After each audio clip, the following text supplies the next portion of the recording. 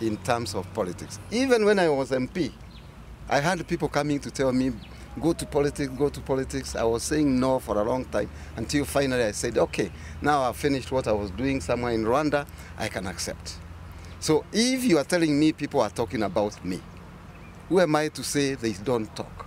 I don't know who you are saying talks. If they talk, they are free to talk. If they want me to do something, let them come and tell me.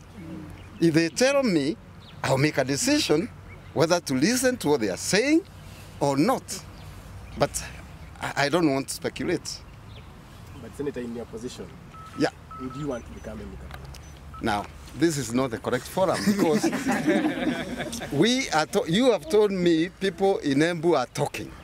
And I've told you people in Embu are free to talk.